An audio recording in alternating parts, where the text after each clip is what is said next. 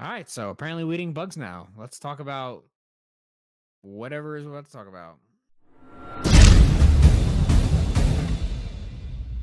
All right, guys, welcome to the channel. We get you on the grind and improve your mind. So, yeah, you heard it in the intro. We're gonna go over Dr. Sean Baker's Twitter feed. We're gonna react to a little video he did where he's talking about the negative side effects of eating bugs. I can't believe people eating bugs now. This is the world we live in. What are we? What What are is we? 4? happening? What are we? What is 4 years going old? on? What is happening? You people out there, unbelievable. Yeah, So let's go into the dangers of this. Yeah. So let me pull this up for you, and let's talk about the idiocracy of the world right now. Yeah, let's get this rolling. Bugs can also contain high levels of oxalates, which can lead to things like kidney stone and many other problems. Many people with shellfish allergies can have severe cross-reactivities with insect proteins, sometimes leading to life-threatening anaphylactic reactions. Bugs can also concentrate high levels of pesticides that they may be exposed to, either through food or otherwise, to include things like chlorinated organophosphates. Humans lack a good capacity to break down chitin, so it can lead to things like inflammation, immune reactions, to include asthma-like conditions. Mycotoxins found in insects can lead to things like mold-produced aflatoxins, which have been implicated in the formation of cancer. In fact, many tropical countries see a direct correlation between aflatoxin exposure and insect eating. The unpredictable nutrient bioavailability and shelf life of insects can be a real problem. For example, grasshoppers may... Jesus, what? Yeah, I can't believe I just had to hear that. So I guess that's a little clip from this video. So, oh my god. Yeah, guys, why are we eating bugs now? Do you guys hate meat that much? Do you really hate cows? Guys, we're like losing.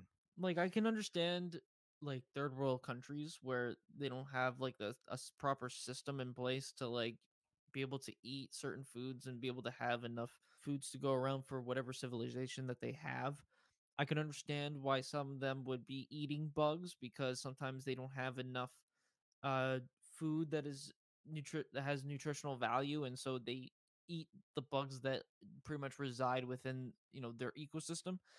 But guys, if we live in countries like America, like England, so all these other, closer to first world countries, why don't be eating bugs? What are you, 4 years old? Come on. This is absolutely ridiculous. Think about that. Are you ready for some cicada stir-fried noodles, my friend? Yeah, guys, this is absolutely ridiculous. We should not be, as you just saw in the clip that we just edited in. Yeah, people are actually eating bugs out here. It's actually happening.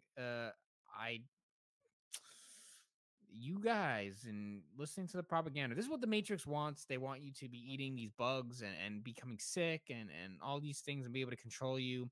Guys, stick to actual food, not bugs. Stick to some grass-fed, grass-finished meats, your pasture-raised eggs, chicken, turkey. Get all the good stuff while you can. Bacon. Stop neglecting it. It's okay to eat meat. Potatoes are cool too. Rice. That's not processed in America because everything processed in America is just horrible. We got to do better. Stop eating bugs. This should not have to be said. And I'm at a loss of words. Yeah, we're not children anymore. We don't need to be eating bugs because we think it's cool to eat bugs. We should be eating things with a lot more nutritional value. Please, guys, stop complicating your life. Yes, please. Don't eat bugs. I do not approve. Bugs are not all gains approved. Definitely not. Would not recommend. 0 out of 11.